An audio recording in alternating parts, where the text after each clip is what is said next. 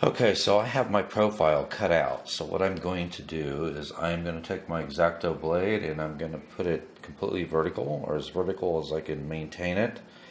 And I'm going to cut out each one of these profiles for my elevator following this paper cutout.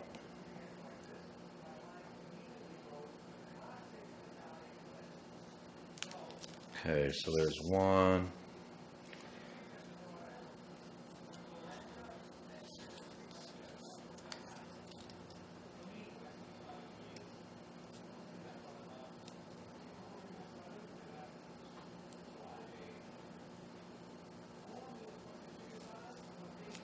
There's two.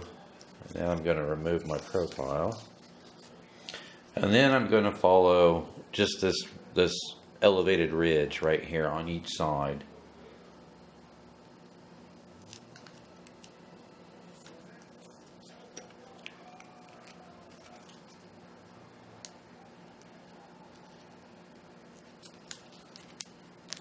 There's one.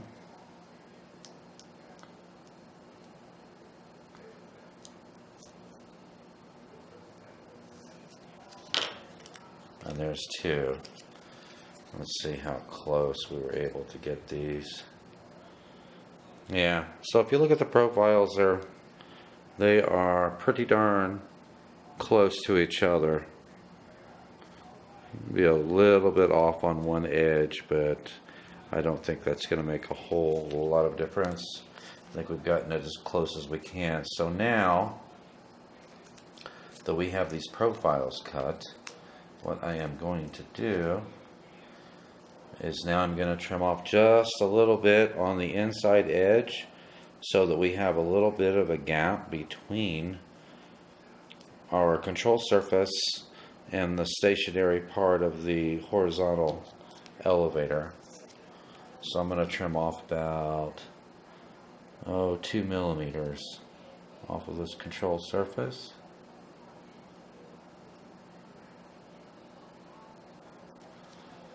Okay, let's see what that looks like. Alright, I think that will work. We will just want to make sure that when we are actuating our control surface that we're not going to be binding on the stationary horizontal stabilizer. So I'm going to do the same thing to this side. Cut off about 2 millimeters. And let's see what kind of gap we've got here. I need to cut off a little bit more of that one.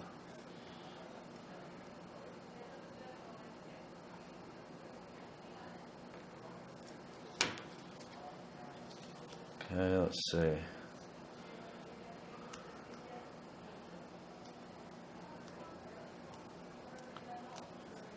Okay, I think that's good. I think that'll give us enough clearance. So at this point what we want to do is we want to go ahead and we want to take it and we want to bevel. And I'm going to bevel about 30-35 degree angle on each one of these. And it will help because these are so thin. It would help if you have something to actually press down and hold it. So I'm going to trim this up.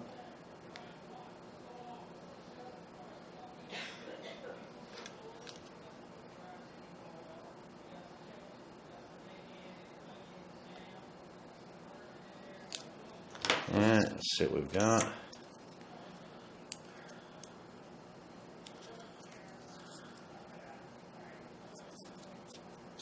Didn't quite cut all the way through it.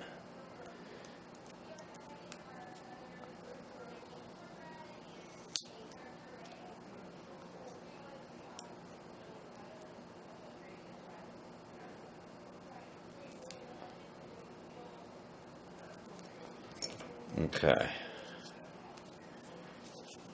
So, on this control surface with full deflection, we've got, I think we've got plenty of deflection on that one. And then we want to do the same thing to the other side. Let's make sure, we want to make sure that we are beveling the correct edge. Okay.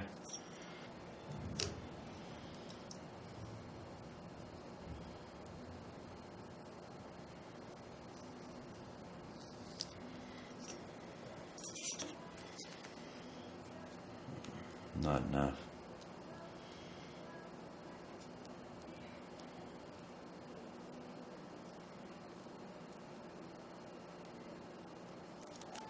Okay, so let's see what we've got.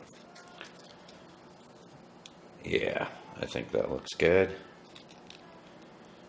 I think we've got plenty of deflection there on both of our control surfaces. Okay, we're back with the modification of the horizontal stabilizer and elevator assembly. I have thrown out my previous ideas, and I think I have come up with a much better solution on tying these two control surfaces together. So the process that I used was I've cut this center section right where, if you drew a line all the way across from where we cut out the control surfaces for the elevator, that's where I cut the center section. And I cut it almost all the way through, left a little bit of foam at the end so I could just, fold it over. And then what I did, because this piece of control rod that I used to link these two control surfaces together is not located at the very top of the pivot point, you're going to get a little bit of movement up and down on that wire when you actuate the control surface. Not much, but enough that it was causing a little bit of binding when I had this center section closed up all the way. So what I did was I used my X-Acto knife, marked the location where the wire was going through the center section, and just cut out a very tiny channel. You don't want to cut out any more than you have to, because the center section is going to hold that wire in place. You just want to remove enough material that when this center section is glued back together, it's not causing any binding issues on your control surfaces. And as you can see, they're linked together fairly well. I don't have anything glued at this point. I'm going to take the assembly apart and show you the components that I used, what I did to put this together, and then I'm going to give you some tips on putting this together and testing it before you glue anything together. You've already seen the tutorial for how we made the flaperons on the main wing with the tape hinges. I'm going to use the same process for the tape hinges for the elevator assembly, but I took a piece of 1mm control wire, and it's very rigid and very stiff, and I bent it so that the center section goes through the line where the control surfaces, the elevators, are going to attach to the main wing section. And then I bent these out so that this wire is going into the control surface at the edge about 2 millimeters into the control surface on each one of them. And I made it long enough, I would say about 3/4, maybe about 80% the length of the control surface from this line where it attaches, so it will make it, very rigid. But what I found was I took my soldering iron and tried burning, a pocket for these wires, and I took a little piece of this, it's basically a plastic straw, but it's what you typically find on aerosol cans like WD-40, also on compressed air cans, and the inside diameter is such that this wire will go in and slide in nice and easily in and out of that piece of plastic tube, that plastic straw, and it's tight enough that there's not going to be any play in it. So what I did was I cut 2 sections of that 16 millimeters long. And what this is going to do, because when you actuate the elevator assembly, the section of wire, because it's not at the very top of the pivot point, it's going to move inside this cutout that I made at the edge of the elevators about 2 millimeters. So what I'm going to do with these little sections of straw is I'm going to glue those into these little pockets I created with my soldering iron, and that's not the best tool to use, I can tell you right now. What I'm going to do when I do this again is I'm either going to use my X-Acto knife to create these pockets, or I'm going to try and find a smaller diameter multi-purpose cutting tool for my Dremel, because I think that would, any one of those two methods would be a better way of creating these pockets rather than using a soldering iron, because it really messed up the tips quite a bit. So learn from my mistake.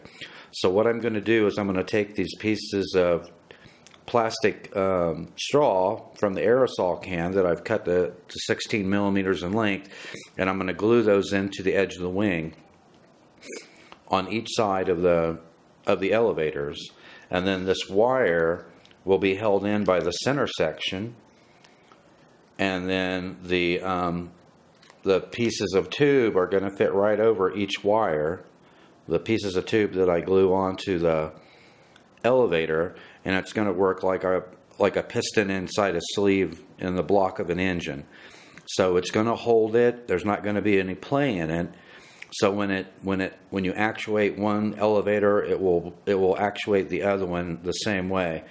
My suggestion is create those pockets, glue in the pieces of tubing, get your wire bent like you want to, like you need to for to slide into each one of those plastic straws, and make sure that both sides of this wire lay down flat. When you lay this down, you want to make sure that there's no twist in that wire. When you first connect these, don't make your permanent tape hinges to begin with. Use painter's tape like I've done. Put them in place after you've glued these sleeves into the ends of your elevator. Put your wire in to each one of your sleeves that you've attached to your elevator and actuate them. Make sure that when you pull one elevator down and you put it in the neutral position where it lines up with the center section, that the other one lines up exactly the same way. Because if you don't get these sleeves in perfectly, and chances are you might not, then what you're going to need to do is you're going to need to bend this wire in accordance with where your other control surface is. So if I put this side of the control surface in neutral and this one's up a little bit high, then I'm going to have to take this wire and I'm going to have to bend one of those down a little bit. If it's low, then I'm going to have to bend that side up a little bit. But you want to make sure before you make your permanent tape hinges that when you put one side in the neutral position, the other one lines up exactly the same way. Once you get that completed, then it will be time to go ahead and permanently attach your elevators to your control surfaces and your elevators to the main portion of the horizontal stabilizer. And then if you're not getting any binding, when you close this center section back up, then you'll be able to go ahead and glue that section back in. Make sure that when you complete that you don't have any binding in your control surface. So what I'm going to do at this point, now that you know the process and the parts and pieces that I'm using to fabricate this, I'm going to go ahead and complete the fabrication on this and get it all put together so that you can see how it actuates, that it's rigid enough that when I put my control horn on this side and actuate it, it's going to actuate the other side exactly the same way, and it should be a completely smooth, non-binding motion on both of these control surfaces. So I will be back as soon as I complete the fabrication. Okay, I have completed the fabrication and assembly of my horizontal stabilizer and elevator controls, and everything's glued together. It's not all cured yet. I glued it together about 3 or 4 hours ago. It takes 24 hours for the glue to cure. As you can see, putting these two in the neutral position, they are both at the same level at the neutral position. They are both linked together, and I have plenty of upward and downward movement, deflection, and they are connected So that completes the assembly of our horizontal stabilizer and elevator assembly. There was absolutely no binding. Now when I glued this back together, the centerpiece that I had cut almost all the way through, just a little piece of the little layer of foam on the very bottom was holding together. So I was very conservative with the amount of glue that I put back in there, because you don't want to glue your wire into the foam. So I was very conservative, put a very small bead of glue around the bottom and then around the top. I also put a little piece of packing tape around the inside edge of our sleeves after I glued them in, just for a little additional reinforcement. So, and I created the tape hinges on the elevator exactly the same way that I created the tape hinges on the flap rods. So they're good and solid and no axial play. So I will see you in the next segment.